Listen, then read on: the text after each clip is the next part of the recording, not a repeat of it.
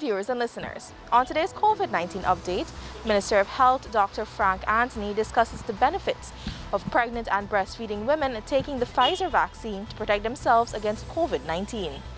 So the side effects are minimal. What we know happens when you get a vaccine at the site, some people might experience a little bit of pain. Some persons might have a little bit of headache. Some people might get fever. But these things don't last. They go for 24 to 36 hours, after which everything returns back to normal. All the data now that we have pertaining to these vaccines is that it's safe during pregnancy. So whether it's in the first 3 months, second 3 months, or the last 3 months, it is safe throughout the pregnancy. So at what point you choose to get the vaccine, it doesn't matter. You can get the vaccine so as to protect yourself. The benefits are a number of things. One, during pregnancy, most women would be more at risk for COVID-19. So if you are immunized with one of the COVID vaccines, and in this instance, if you like to get a Pfizer vaccine, we're making it available. But once you get immunized, it protects you. It reduces your chance of getting infected. It reduces your chance of being hospitalized with the most severe form of COVID and reduce your chance of death. And I think these are three of the main benefits that you can derive from the vaccine. Of course, when the baby is born and you're breastfeeding the baby, the antibodies that your body would have produced would also pass through the breast milk so that the baby would have some form of immunity as well. So that's another benefit that one can derive from taking the vaccine. Minister Anthony expressed hope that the recently rolled out campaign to target pregnant and breastfeeding women will be a success. I think we are going to get an increase. What I've seen since we have launched is that there have been additional interest, and a lot of women have been showing interest in getting vaccinated. They've been asking a lot of questions, and as we roll it out to different regions, I expect that we'll have higher uptake.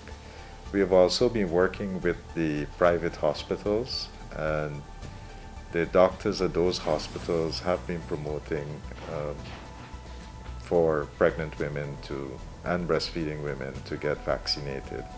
So I think that's a good initiative, and I am very hopeful that the 14,000 or so women that normally get pregnant during a year, that most of them would get vaccinated.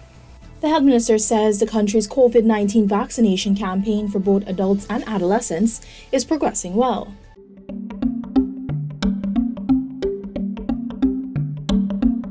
Right now we are at 367,645 first doses. This is for our adult population. So we are currently at 71.7% of our adult population receiving a first dose vaccine. We have also administered 223,148 doses, second doses. That would now put the number at 43.5% of our adult population would have been fully vaccinated.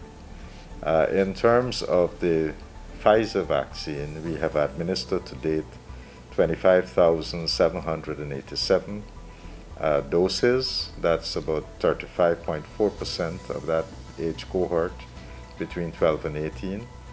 And second dose, 15,196, that's about 20.8% of that age cohort. Meanwhile, Dr. Anthony noted that the ministry continues to monitor active COVID-19 cases across the country.